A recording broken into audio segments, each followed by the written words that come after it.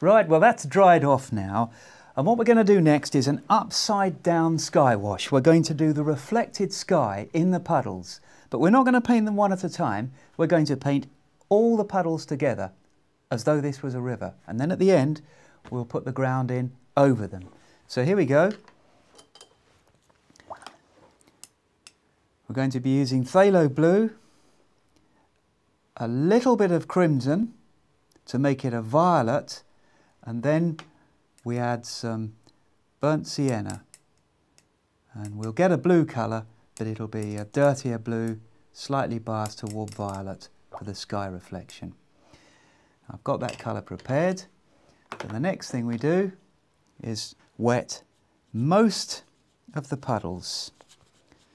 Now I am leaving some lights in the lane because in the foreground in particular I want some light colours on the lane, but for the rest of it we just cover the whole thing. You'll see it when the paint goes on. So we add the water and then we put the paint into the water for a nice smooth sky wash. Now the sky wash is an upside down sky, so instead of being darker at the top, it's darker at the bottom. So now we're going to brush this colour in from the bottom up. It's very strong, as you can see. And I'm leaving some lights in the lane, just in that middle area, because I want some light colours. But for the rest of it, it'll go all over the lane. Now I've got that colour in, I'm going to make it darker. That's darker in the bottom, and it's spreading up quite evenly. Now we clean the brush off a little bit, and we take this colour all the way up. Well, not quite all the way up, because in the far distance I just want white light, white paper. So just to make sure that this is really strong, I've just darkened that with a little bit more colour in the foreground. There you are, that's very dark now. And that's dark because the puddles are muddy, the ground underneath them in the water is virtually black mud. So we've covered most of the lane, but we've just left a few highlights and some white areas in the foreground. And now I'm going to leave that to dry. There, now just look at how pale that's dried. Always paint stronger, and then when it dries it'll pale back to how you want it. Always compensate by adding more colour than you think you need. Well, now we're going to carry on with the landscape, and we'll start to build it up all around with different colours. Here's a bit of burnt sienna. We're going to run this into the edge of the lane.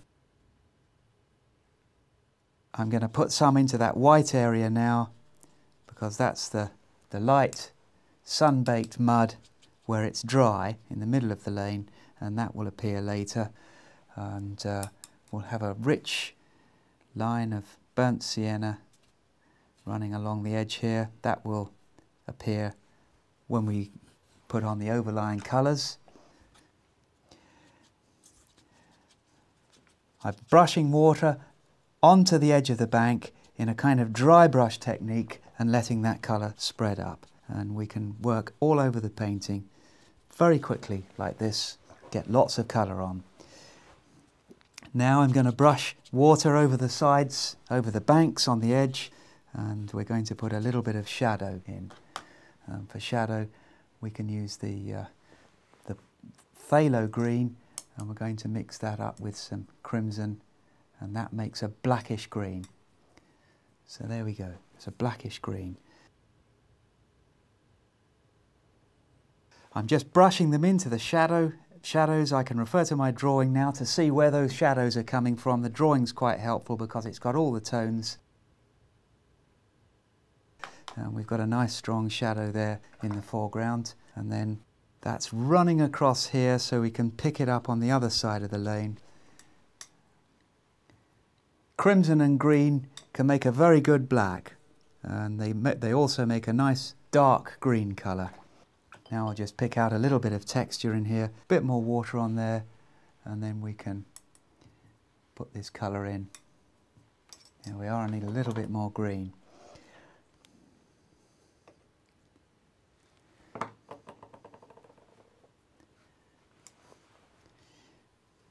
And just a bit of shadow, a little bit of texture here and there going in. And so nothing's too sharp focus, I can run some water across it and just blend it in nicely. Great, excellent. You can put lots of other colours in, just dash them about. Here's a bit of burnt sienna, and that just gets the grassy wooded bank.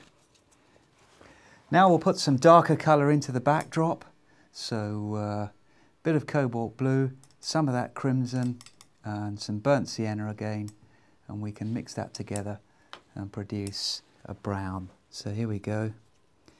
These are the dark colours in the distance, and we can begin to paint them around this little farmstead here. And they just create the mass of woodland trees in the background.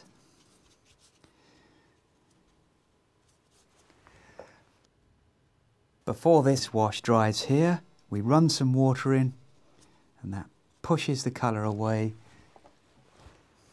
and it can create a soft edge in places. In some places that edge is hard, in others it's soft. Where I'm putting water against it, it goes hard, and then in other places it's soft focus.